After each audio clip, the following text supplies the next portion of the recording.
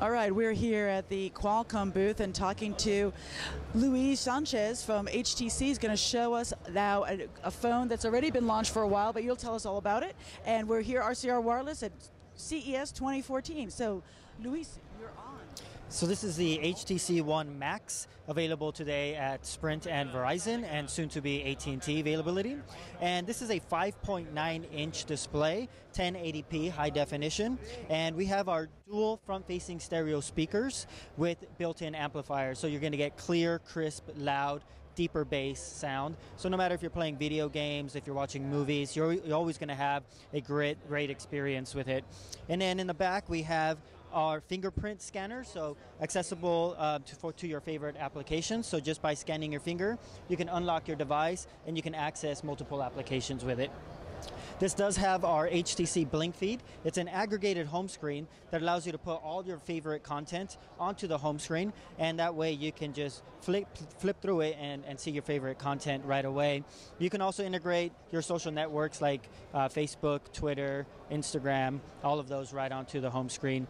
It has a built-in infrared as well, so you have a remote control as well as a content guide, so you can see what your favorite TV shows are on at the moment. And it also integrates right into Blink Feed, so it can remind you of your favorite shows that are coming on now.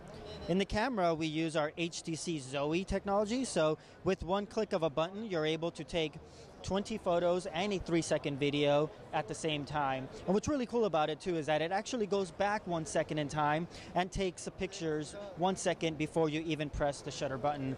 Then once you've taken pictures of all of your events, of all of your favorite videos, pictures, and Zoes from your favorite event, you can then go right into the gallery, and with one flick of a button, you can start playing a cool cinematic movie that's highlighting your entire event.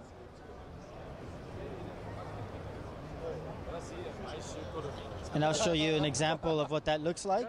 So if I was to go into my gallery here, I'll go back one step.